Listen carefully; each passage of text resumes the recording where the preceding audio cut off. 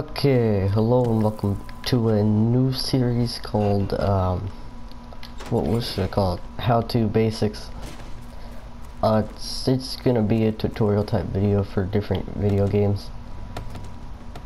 But we're gonna start with 7 Days to Die. So, we're gonna be talking about this, this shotgun type blunderbuss that's somehow a shotgun. It falls into the shotgun category because it can kill from 1 to 3 zombies at a time. So let's start out by talking about how to get the blunderbuss in general. You're going to need forged iron, which can be made in a forge easily with iron and clay. And then iron. Short iron pipes can be found or also made with clay and regular iron. Either that or forged iron, I'm not sure, I'll have to go back and check. Glue is found, I'm not sure it can be made. Duct tape is made out of glue and cloth fragments, and wood is found in trees. So that's pretty simple. Yeah, you know, get wood. So after you've officially made the blunderbuss, you're going to want blunderbuss ammo, which is this stuff right here. It can be made with, hold up, let's go ahead and turn this off.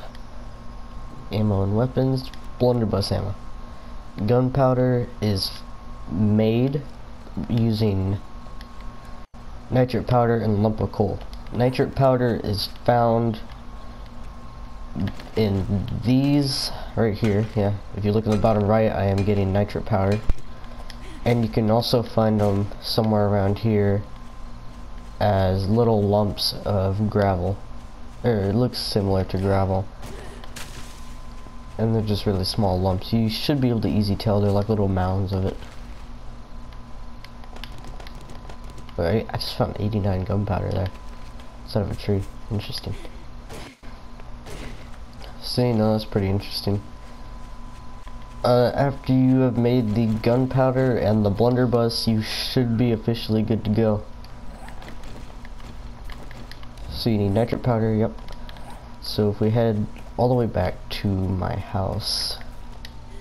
Okay, so now that I'm here at my forge, we can go to, let's start with just forged iron. Yeah, you need iron and clay. Then for the iron pipe, you need clay and iron. So yeah, they're kind of like the same. Actually, I think they're the exact same recipe. Yeah, they are. So yeah, that's what you need for the blunderbuss, as well as there's this thing where short iron pipes can also be found in ovens, I believe. Oh, I broke down my door. Oh, they just showed this as well. Yeah, I had a huge bunch of zombies come over here a little bit ago, so I'm gonna go ahead and demonstrate. I'm pretty sure you get pipes from these ovens. And they can easily be taken apart faster with the wrench. So we're gonna go ahead and use that.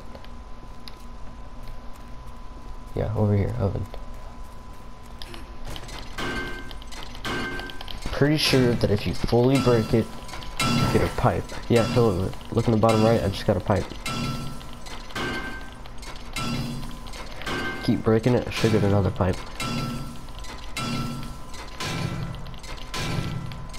Yep, that's another pipe. So that is a real simple way to get some good stuff. Blunderbuss is actually really useful, believe it or not. Even have some gameplay footage of me using it. It honestly ain't bad.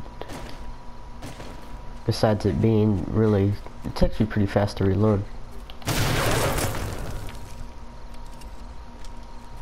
I mean, that ain't bad.